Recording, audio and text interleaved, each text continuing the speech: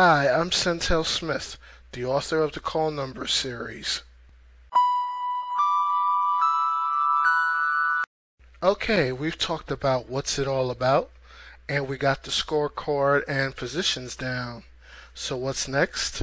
The source of any drama, conflict. Before we start, I want to point out that the dramatic series is pure fiction.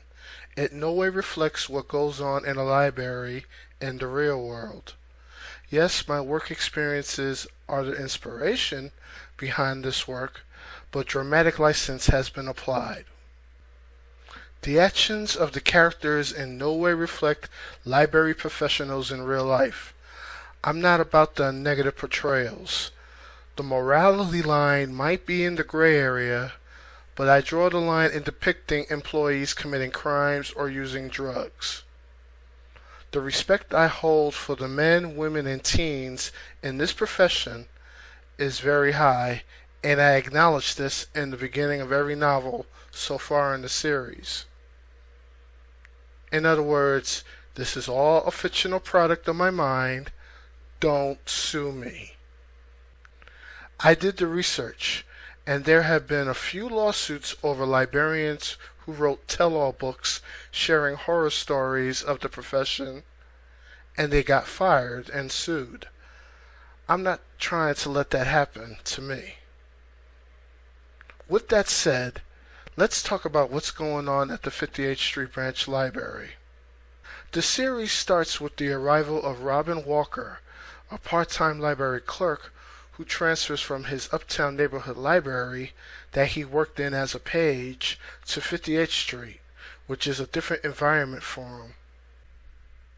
Robin has a serious uphill battle waiting for him, for reasons we'll get into later, but the branch is already in hostile work environment due to the clash of its supervisors, senior clerk Sonia Yi and head librarian Augustus Chavez.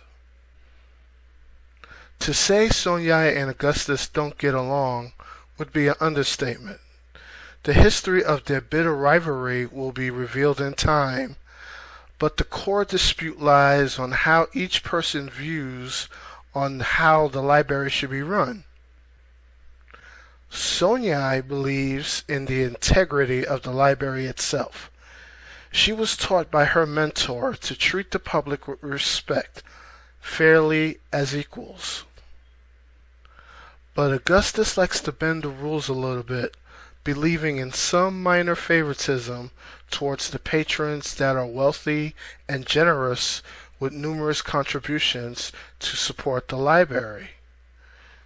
So those who want that latest copy of the James Patterson novel, Augustus will scratch your back if you scratch his.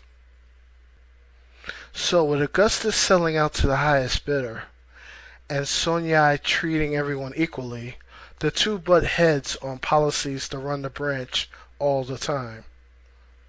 There lies the conflict, and in the midst of this toxic workplace, each of them have their supporters and those who challenge their authority, which leads to more drama.